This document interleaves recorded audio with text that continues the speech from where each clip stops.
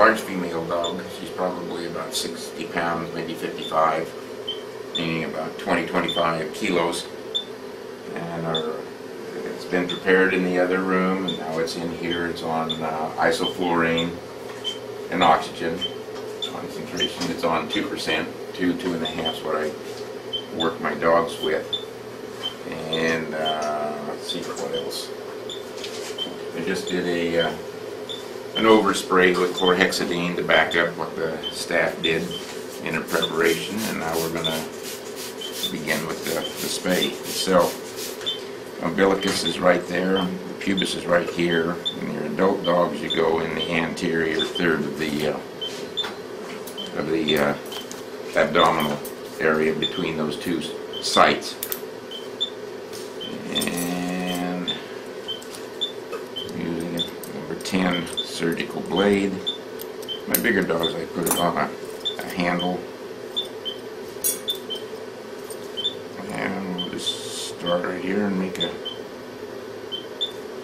cut down. And keep teasing through the subcutaneous fat. And I'll find it. I can see this is the center. I'll take out just a little scallop of tissue so it clears up my Lena alba, which is right there. Very, very clean, very plain for me. I tint the tissue so I can go in without finding the spleen underneath there and nicking it. So I've extended my incision a little forward and a little backwards.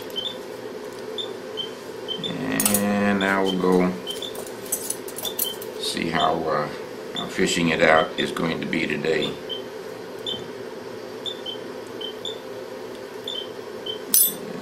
Yes, right tissue, yeah. There it is, right there. What I did is I found the broad ligament to the uterus, and I actually pulled that up. I could tell it was the right material, and I just folded it out in my fingers until it showed itself. Press down on the body wall, give myself a little room, hold my suspensory ligament, break it down.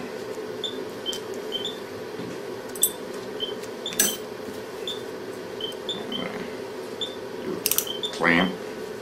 My ovary's in this complex right here.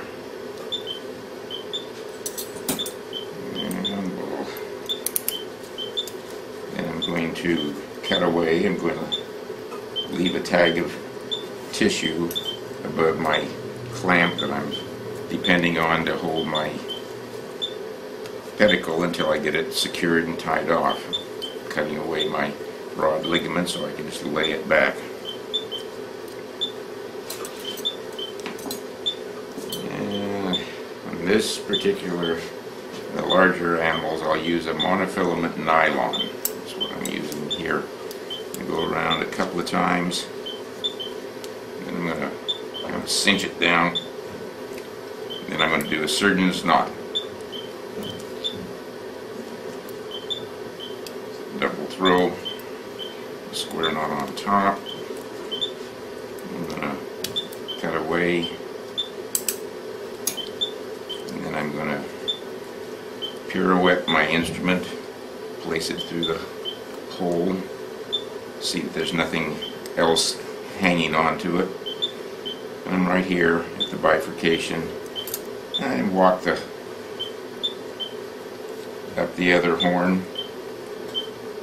And this one is not coming out, so I'll just reach in, I'll break down the suspensory ligament, and now it lifts up out of the abdominal cavity. Force myself a window in the broad ligament. Now place my instrument, ratchet it down completely tight.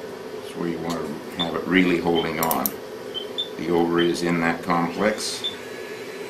And just by sight go below the ovary and yet leave a tag. It is important. Now here's your broad ligament. And you see the vessel coursing up there. And I'm just just breaking that down so it'll lay back nicely for me. Now I'll do a different one, do a different technique, just so if I get bored. It's a little fancier one. It's a little more practice to get used to. We call it a miller's knot. And it's just it's applied on itself.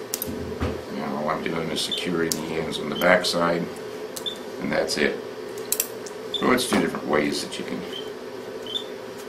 secure your monofilament nylon. Now, we do have both horns. Easily see the body. Place the clamp right up there. And back to our nylon. Go around it twice. And then I'm going to do a surgeon's knot, but I'm going to incorporate both inside it. So I've got a double cerclage and a surgeon's knot that includes both. I'll flash it, let it slide down. I'm cinching in that flash, and when I cinch, it's not going to back off or loosen up on me. Finish it off with a square knot.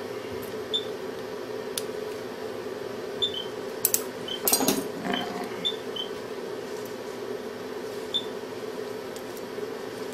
transect it. Now that part is complete. And pirouette it, drop it, see that it's loose. We're in very good shape. Now I have to get some of the stainless steel to do the closure.